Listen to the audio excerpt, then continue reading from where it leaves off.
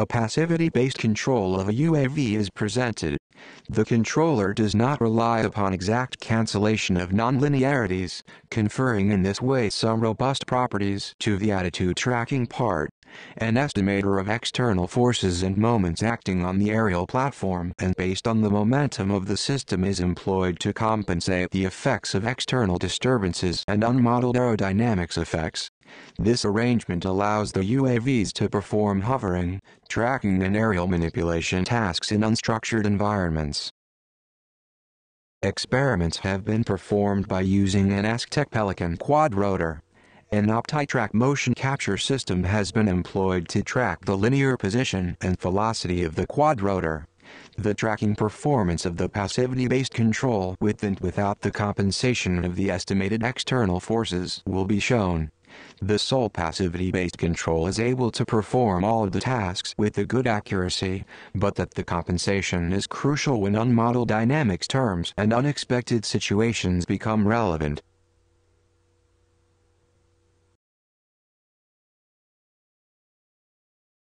In this case study, the quadrotor is subject to an external disturbance caused by a fan. The quadrotor passes twice in front of the fan before staying persistently in the wind flow. In the plots, it is possible to notice that the sole passivity-based control is stable even in the presence of both time-varying and constant disturbances. Performance can be recovered by compensating the external generalized forces estimator. In the external forces and moments plots, it is possible to notice the passages in front of the fan.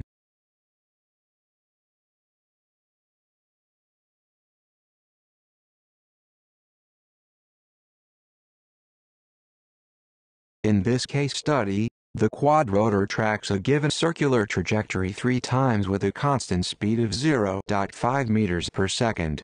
The circle is planned in the x and y plane at a constant altitude of 1 meter from the ground. An external load has been physically added and not considered in the controller.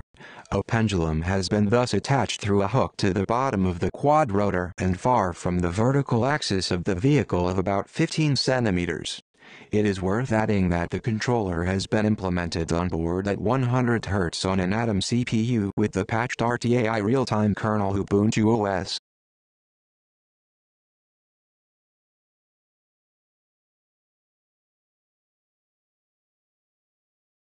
The effect of the additional load is visible in the plots where now the estimated external force reflects the presence of the additional mass of the pendulum.